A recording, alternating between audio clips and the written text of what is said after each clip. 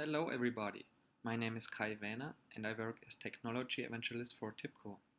Today I want to present you an update about Project Flogo. This is in the end the same session which I did at Gophercon, which is a Golang-powered conference, this time in Pune, India, and date is February 2017. So what is Flogo? Let's begin with the key takeaways of this open source project.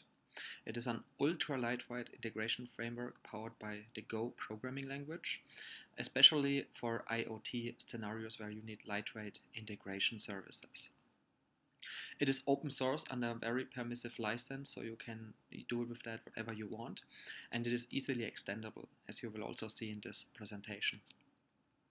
It is used especially for IoT edge applications, but you can also use it for other things like building lightweight microservices or even serverless applications. And very important, it is complementary to other integration solutions and IoT cloud platforms. At the end, for example, I will show how you use it together with AWS or Google's IoT platform. The agenda for this session, first I will give a short motivation why we need these lightweight edge applications for IoT scenarios, and then I will show you Flogo and its use cases, talk about the source code and give a live demo. And in the end I will talk how it is related to other IoT platforms. Let's first think about the motivation. Why do you need IoT edge applications? Well, the Internet of Things, probably everybody of you knows what that means. It's an ever-growing network of visible objects. They feature an IP address for internet connectivity, often, however, with low bandwidth or other latency issues, communication problems. And not everything is very good connected via a Wi-Fi or so. And this is in the end the Internet of Things, and you have many different devices and things, sensors, and so on, which have to communicate with each other. If you trust the analysts, and often they know what they are saying, so for example here we have a statement of Gartner about IoT integration, and they say that through 2018, so 1 year from now, half the cost of implementing IoT solutions will be spent on integration. And that somehow makes sense, because you have all these devices deployed somewhere at the edge, and if they cannot communicate with other devices or with some cloud services, then what's the benefit? So this is probably true. And therefore, without integration, there is no Internet of Things. That's a very important understanding, so that you know that when you want to do IoT projects, you have to integrate these devices also with other things or services. This is the basic motivation, and that's especially important therefore also for edge applications, that you can do integrations also at the edge, as we will see later in the use cases in more detail. But let's first now take a look at Flogo, which was built to develop IoT edge applications. Flogo is available since October 2016, so it's still a very, very young project, and in the end it's its first developer release. So you can see it under flogo.io, and you can also access the source code on GitHub.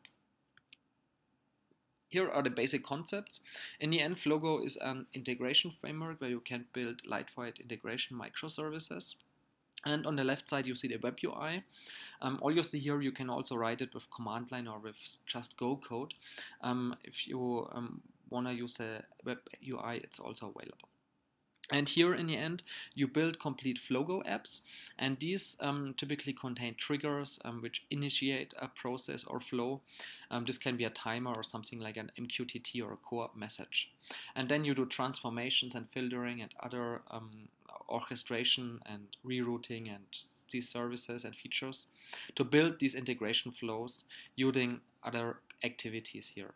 You also have error handling to check if there is a problem, of course. This is the basic idea on a pretty high level, how you build Flogo IoT microservices for integration scenarios. What's very important to understand is Flogo is a process engine. So what does that mean? You, as I said, wire together hardware devices, APIs, and online services. You leverage integration and orchestration features to do transformations, filtering, and so on. And you use synchronous and asynchronous communication. However, it's also about state management via state and flow services. So this is also about things like error handling, retrying, rerouting, waiting and resuming. And this is important in IoT for things like device activation or diagnostics, performance management, or recovering from faults. So there's a lot of scenarios where you really need state, and this is what a process engine can help you. Also, if you integrate many different devices and sensors and other things. So the key point here is this is not just a data flow pipeline. So there are other IoT frameworks where you can use, for example, Apache NiFi or StreamSets. If you want to just ingest sensor data from IoT devices to the cloud, for example. That's perfect, but that's another scenario. That's more or less streaming ETL processes. What we want to do with Flogo is really a process engine where you can do much more and orchestrate things at the edge via Flogo. That's the key point of it. And also important, Flogo is highly optimized for unreliable IoT environments. So you have an ultra lightweight footprint. That's one reason why we used Go. And therefore you can build lightweight edge devices. That means both disk requirements and memory requirements. Also important, you have a zero dependency model. So you do not have all the issues, for example, as with Java, where you have all these different libraries and have to think about how you manage that. Especially on a small IoT device, that's even more important. And you also have a very nice web native remote debugger. That means that you can use the web UI and debug your remote applications without rebuilding or compiling the source code for this application which you deploy at the edge. So you can deploy it at the edge and debug it there. That's also very relevant, especially for IoT devices, where it is not as easy to debug things like it is in a typical Java application. So this is Flogo, and when do you want to use it? In the end, we really built it for IoT edge applications, as I discussed with you. This is true for both consumer and industrial IoT. So consumer IoT is things like the smart home, when you connect your refrigerator or your TV and many other devices. Industrial IoT is more about manufacturing and finding failures in production and assembly lines and so on. But there is a lot of different use cases where you can use Flogo. And one important thing here, and I really love this presentation, it's called The End of Cloud Computing. It's a little bit an aggressive presentation, but I can really recommend to watch this video. And there, this research guy talks about the evolution. And here you see that we started with the mainframes, which was central here, and then we went to the distributed client-server architectures until the year 2000 or so. And then we moved to mobile and cloud communication, which was centralized again. And this is, of course, still true. And so we put all our things again on Amazon or Microsoft Azure or Google Cloud Platform or in our own data centers. And as with all these Internet of Things and these many, many billions of devices, we will have to go back to edge communication again, so distributed. You cannot send all the information from all these devices back to the central server or cloud, because that's way too expensive and takes too long for all this information of billions of devices. And therefore edge processing is getting more and more important again. And that's one of these big use cases for Flogo, to deploy it at the edge where the devices are located. So some vendors call this fog computing, others call this edge computing. But the key point really is, as I just explained, of course you have this cloud computing where you do your central applications and services, but you want to do some computation and aggregation and filtering and other logic like controlling devices at the edge. So this is applications which are deployed closer. So for example, in your home or at the assembly line in a room. And therefore, this is what in the end what is fog computing. And of course, these devices also communicate with the cloud, but not for every single control action or for sending every information. And that's the key difference here. And so you want to really keep the data closer to the edge. And the benefits are local control, which is more reliable. You have less traffic and therefore lower costs. And therefore edge integration and event processing and analytics at the edge device will get more and more important. So this is basically the use case we talk about today in this session. In addition to that, As we build Flogo that lightweight with so low resource requirements, of course you can do other cool things with that. Especially you can build lightweight microservices. For example, deployed in the public cloud or in containers on a platform as a service like Kubernetes or Cloud Foundry. Or even you can use serverless architectures, because here a Java application or a JavaScript code is taking too much resource time for getting started, for recompiling, for using memory and disk space. And here Flogo is perfect because it's so lightweight. And these are simply some other options where we will see more about Flogo in the future. Today we focus mostly on the IoT scenarios of Flogo.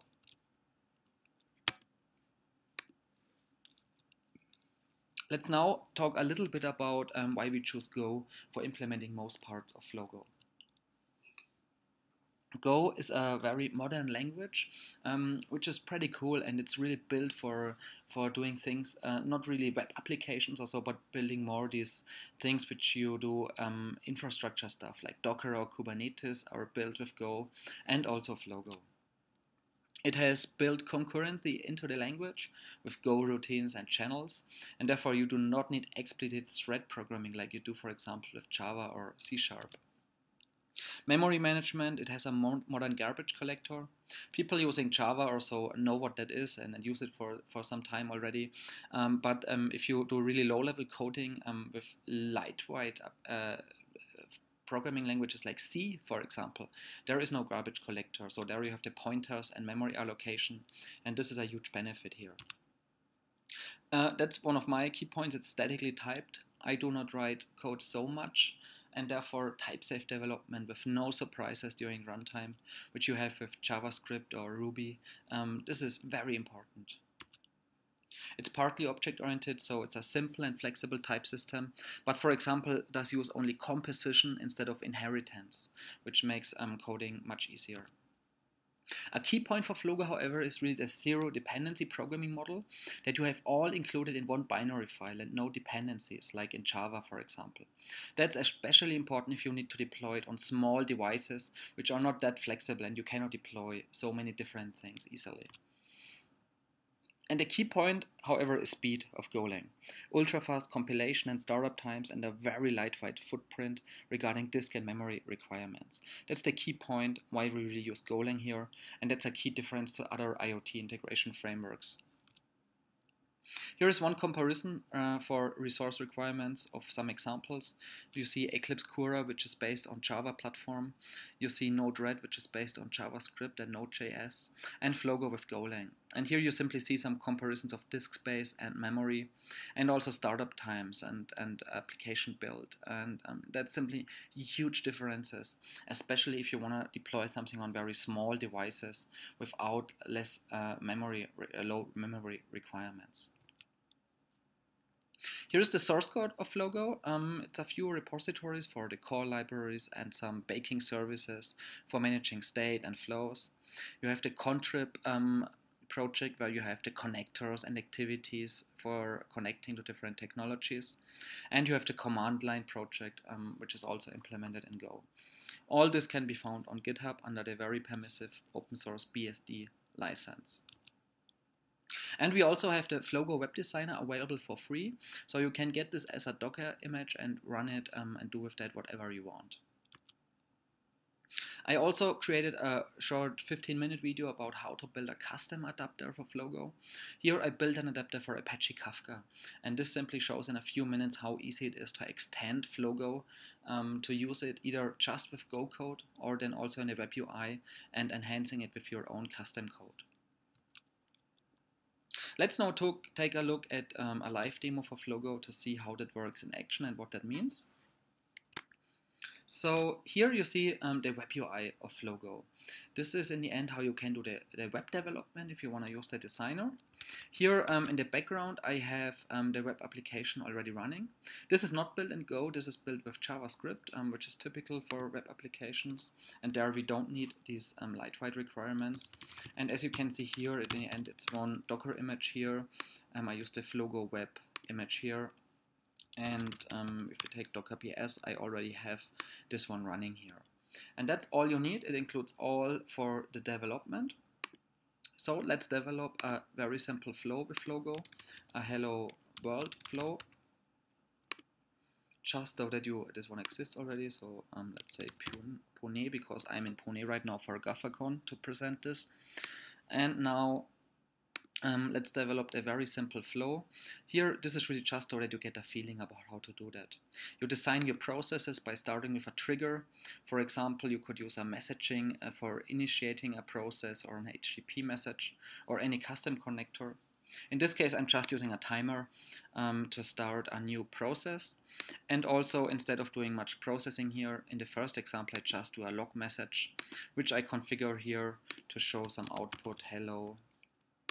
Here, hello world from Pune, and that's it. I save it and I run from the trigger, and it already compiled because that's very fast with Go. And as you see here in blue, it's already executed, and you can see here the output, hello world from Pune, with a flow instance ID. That's a very simple hello world example. We will see more sophisticated examples in a few minutes. Let's first take a short look at the source code of that, so that you see what's going on under the hood.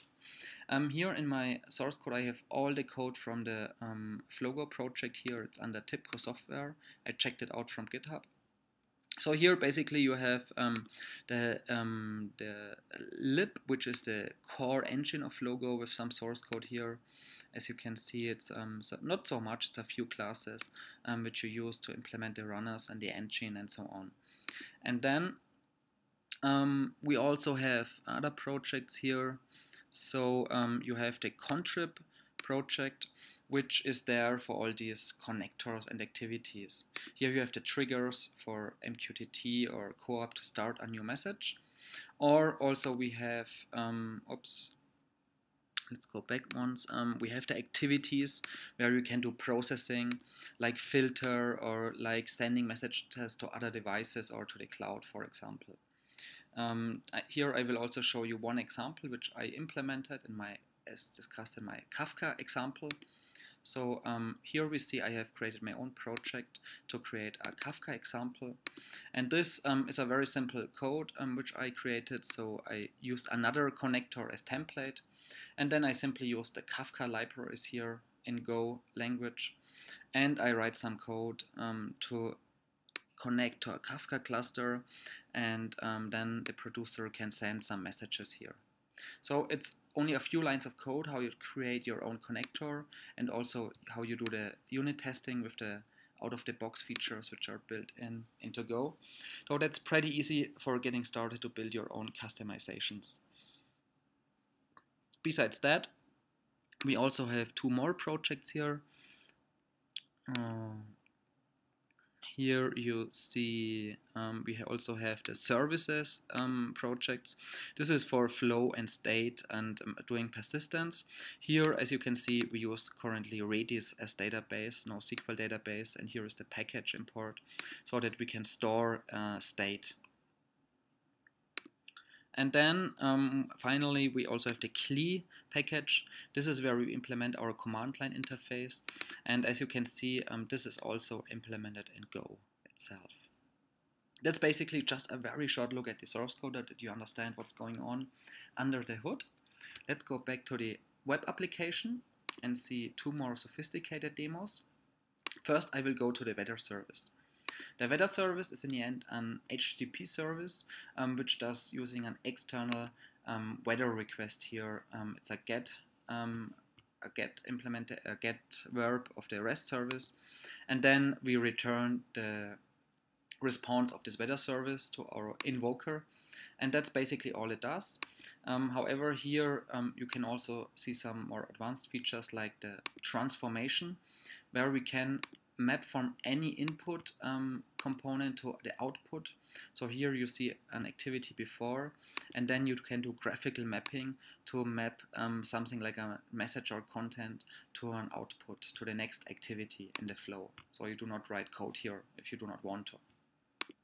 I can execute this REST service here, and in this case, as a city in this example, I have added Erlangen, which is my hometown in Germany. And we see here as return value, right now the temperature is 16 degrees Celsius. So this is how to execute a more complex service. And then, of course, you also want to export the service. You can export it to any binary which is supported by the Go programming language. I now exported it for my Mac so that I can run it locally. And so here you can see, I go to my command line, and I'm in this folder here. And what I have here is this binary, which is the weather service. And I want to now execute it. And you see how quickly that starts. That's one of the big advantages of Go too, compared to Java or JavaScript. And now it's already started, and I can access this REST service here. And so let's do a simple call. In this case, I'm in Pune. And so now let's ask what's the weather in Pune.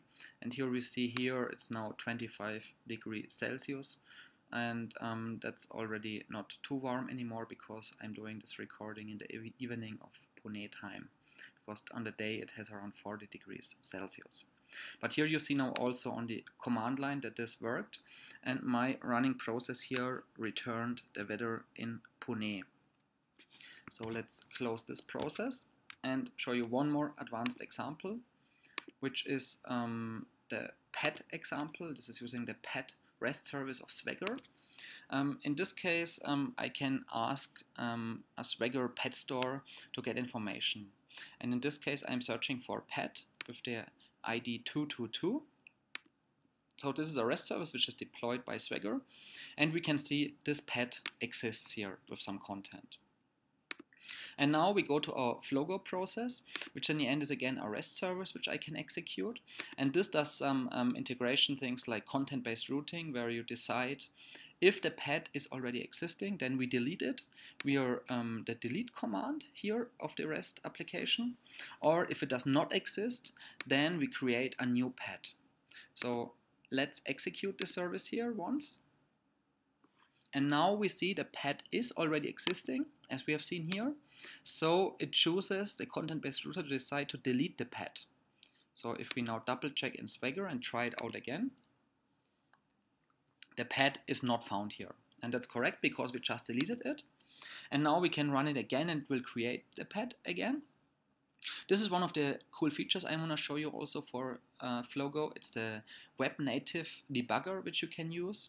So without restarting or recompiling, you can do changes here in the configuration and also start and test from within the process. So I do not need to start from the beginning, but can start within here and run from this tile. And now it just runs from here and executes the create pet functionality. As you can see here, let's try it out again. And our pet exists again. And so that's really a key point also, especially in more complex IoT integration projects. You do not want to restart all the activities or again.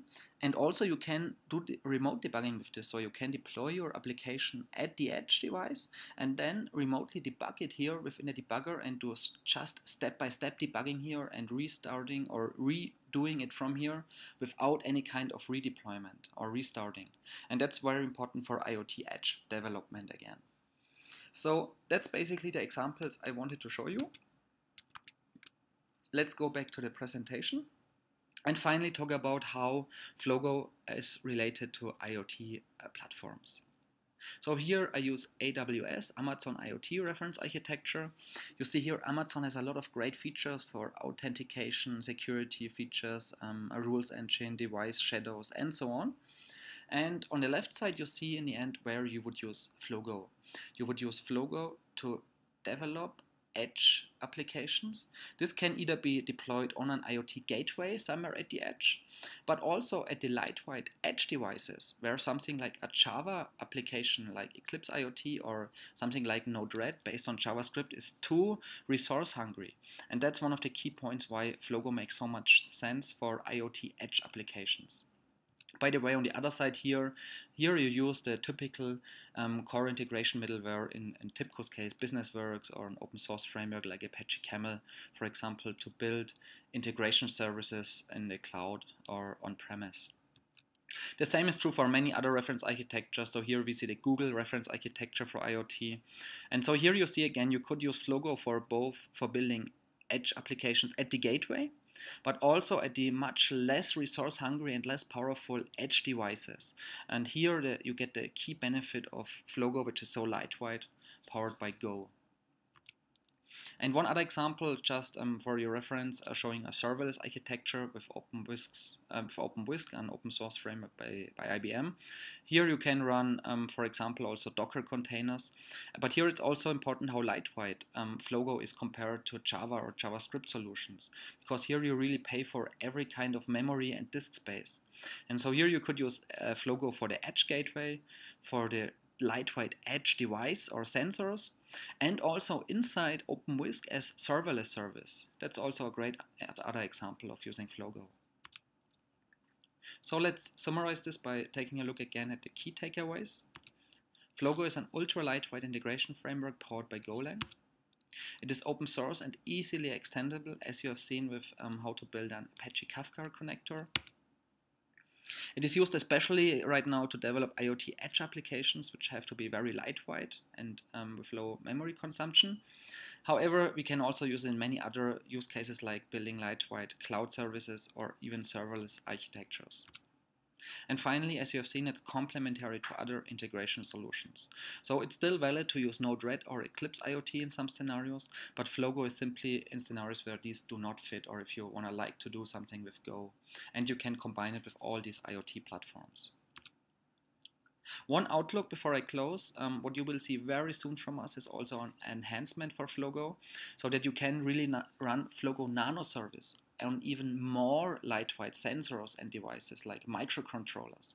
So here you see you do not have really max of memory RAM, but really a few kilobyte.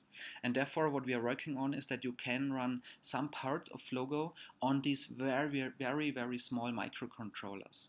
And these can then be connected to a Flogo deployment on a little bit bigger device. This is what will come soon also for Flogo. With that, I want to close the session. If you have any feedback, please do a comment or contact me via LinkedIn, email, or Twitter. And thanks for watching.